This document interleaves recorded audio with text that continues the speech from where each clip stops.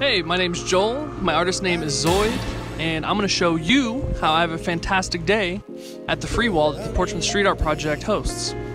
I'm going to pick out some cans. Let's roll. The free wall is located at 1 Offnere Street, Portsmouth, Ohio. When arriving at the wall, please be aware of the fact that we share this space with a playground and the beautiful people who come here to relax during the summer, so always be respectful of your surroundings. When parking at the wall, painters are expected to park on the left side of the bathrooms you see here, not on this side as it blocks the playground.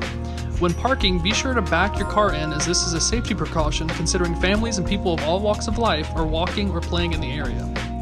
Alright, before we get started painting on this wall, there's some rules that you should follow whenever you're down here. Rule number 1 is only paint in the designated areas.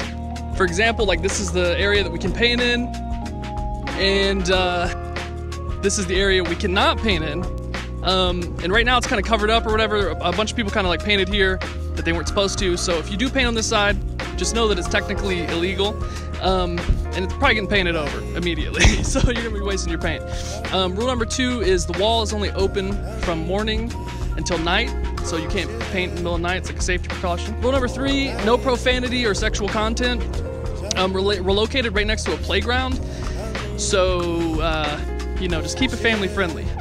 And I think that's about it with like the actual official rules. The next thing I'm gonna explain is just kind of how I approach the wall and how I respect the art wall. This has nothing to do with any kind of rule. You don't have to follow this.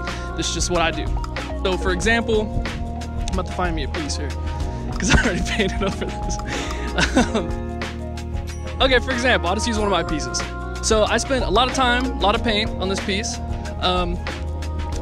And I don't normally care if people go over my stuff, so this is just an example. But if I was coming down to the art wall to do something, I would not pick a piece like this unless I wanted to try as hard as this person tried.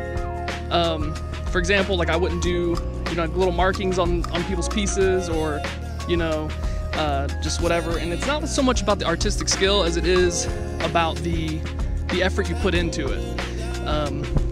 So yeah, any kind of paint is accepted down here. You could bring brushes and whatever. You don't have to just use spray cans. You can even bring chalk for like the little ones, the little painters in your life. And yeah, I think that's about it. As always, love you guys. Thanks for watching the video.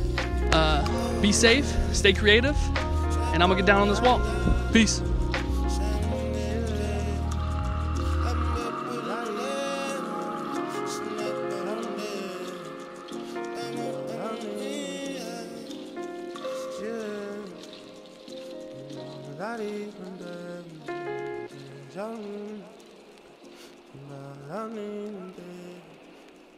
Yeah.